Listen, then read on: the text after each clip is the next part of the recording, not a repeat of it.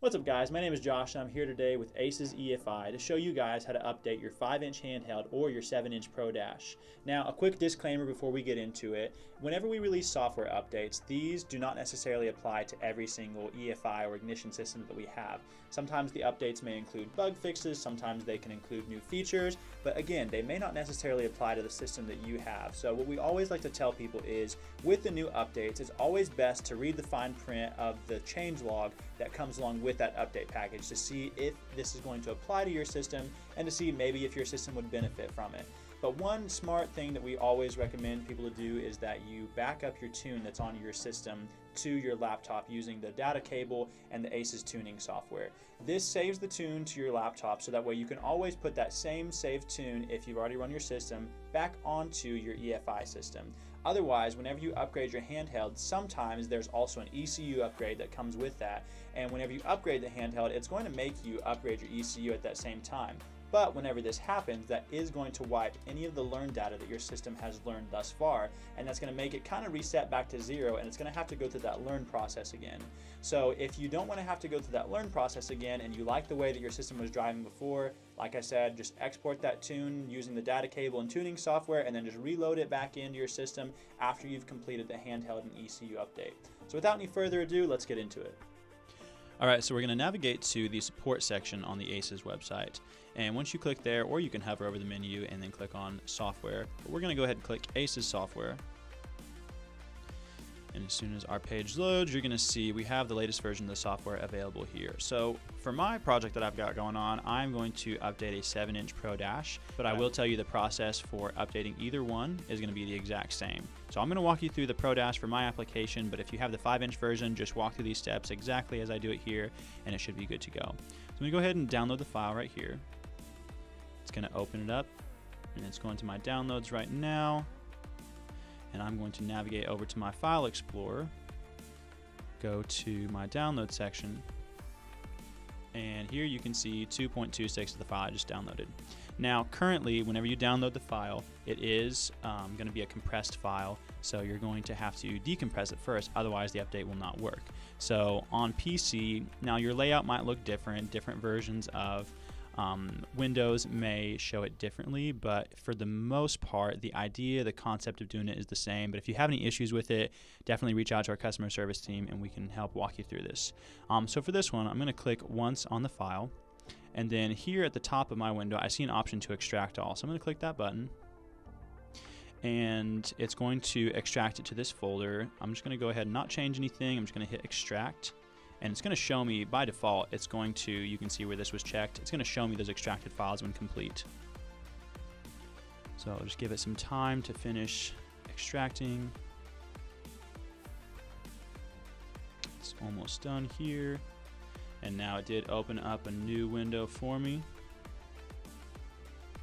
And if not, if for some reason it doesn't open that up, whenever you click on your download section, you can see this one's got a little tiny zipper icon on it, which means that's the compressed one, and over here it says compressed.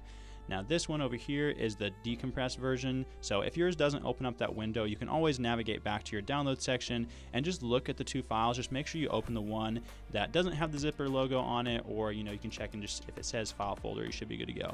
So I'm going to open up this main folder right here, and you should see 4 files. So I'm going to click and drag my mouse, that way it selects all 4 of them, and then we're going to right click on any of those 4 files, and we are going to look for copy. So right here I have a little logo. If I hover over it, it says copy. We don't want to necessarily copy as path because that's not going to do what we want it to do.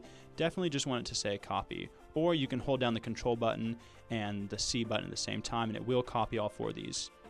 So I'm going to hit copy, and then over here I have inserted a blank USB drive. So whenever I click on it, there should be nothing in here. It is important that you have nothing, you shouldn't have any kind of files in this if you want the update to work the right way. So I'm just going to click one time in it. I'm going to right click, and then I'm going to hover over the paste icon. Yours may say paste down here. You may have to click show more options. My version does have this as a shortcut at the top, but the idea is that we want to paste these files that we've copied into this folder. So I'm going to hit paste and give it just some time for it to copy those files over to it. You can see it's already got 2 here. We'll give it a little bit more time and we'll get those remaining files copied over. And I have this handy little taskbar that kind of shows me the status as it's going along.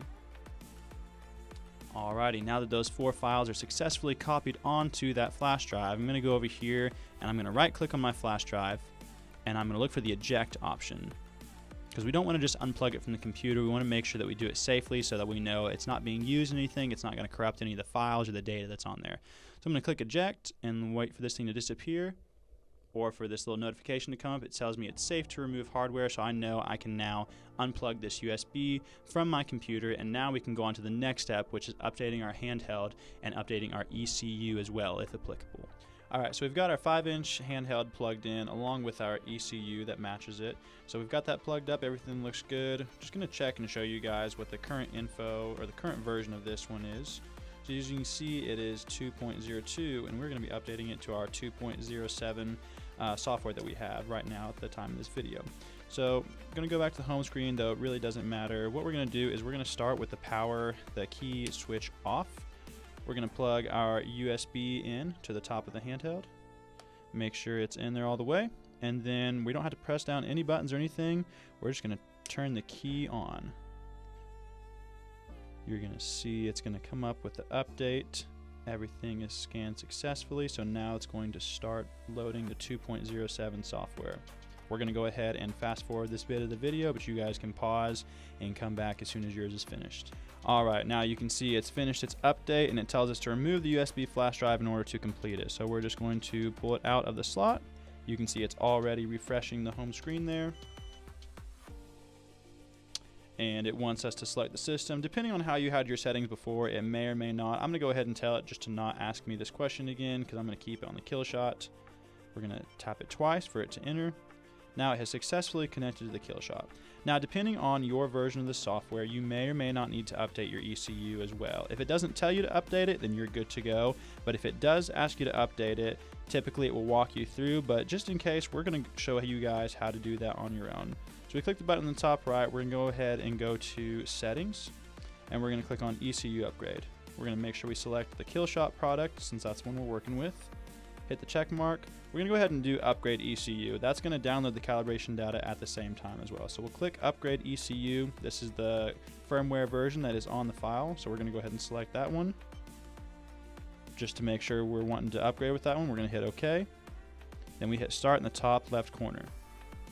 You're going to see that it's going to update the Killshot app data first, and then it's going to download the calibration data. So we're going to fast forward this part of the video as well, and then check back in with you guys in just a second. Alright, now that it has successfully updated the app data and downloaded the calibration data, it asks us to turn the key off for 5 seconds just so the configuration is effective. So we're going to hit OK, and we're going to go ahead and turn our key off. Count 1, 2, 3, 4, 5. Turn it back on. Everything should be good to go. You'll see it pull up now. Connect Killshot success, and then we're just going to go ahead and confirm. Go into our settings, hit About, and then you see we're now updated to 2.07. Alright, so in this next part, we're going to go ahead and show you guys how to upgrade the software on your 7-inch Pro Dash, and this time we're going to be using a Jackpot LS ECU. Now, the process should be pretty similar, but we're still going to walk you guys through it just in case. So go ahead and we're going to just check and verify what version we're working with right now in the software. So we go into Settings, hit About. As you can see, this handheld version for the Pro Dash is 2.15. So I've already got my 2.26 software, which is the latest one at the time of this video. So we're going to go ahead and get that one loaded on here. So I'm going to go ahead and just turn the power off, just like the 5-inch one. We're going to go ahead and put the USB into the top and turn it on and let it run its course. Alright, now that this one is done, we're going to go ahead and remove it and let it restart on its own. Alright, so you can see it's loading up. It does want us to choose which version that we want to see. Let me just go ahead and go with the regular one that we're used to. And it just wants to make sure that we're good with that mode, so we're going to hit OK.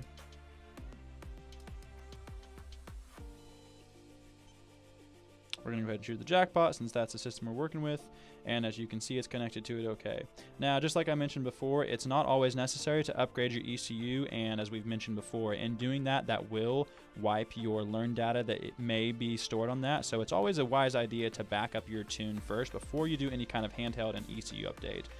So just to say that we've done that, we're going to go ahead in here and we're going to upgrade ECU upgrade. We're going to select the Jackpot system so that way we can upgrade it, and we're going to double tap so that way it goes to the next screen.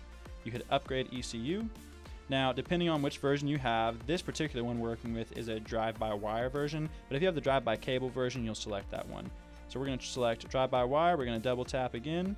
It's just going to confirm with us to make sure we're good with proceeding. We're going to hit OK, hit start in the top left corner, and then it's going to start updating the Jackpot app data, and then it's going to download our calibration data next. So we'll see you guys here in a few seconds. Alrighty, and just like the 5-inch version, now that it is done, it's asking us to turn the key off just for 5 seconds so that way the configuration is effective. I'm going to hit OK, I'm going to turn it off and count 1, 2, 3, 4, 5, and we're going to turn it back on. Wait for it to boot back up. Select the Jackpot system. And now we're just going to go in here and confirm that the update has taken place and we're good to go. And yep, looks like we are on 2.26 and it did upgrade to Jackpot version 18. So we are all good to go.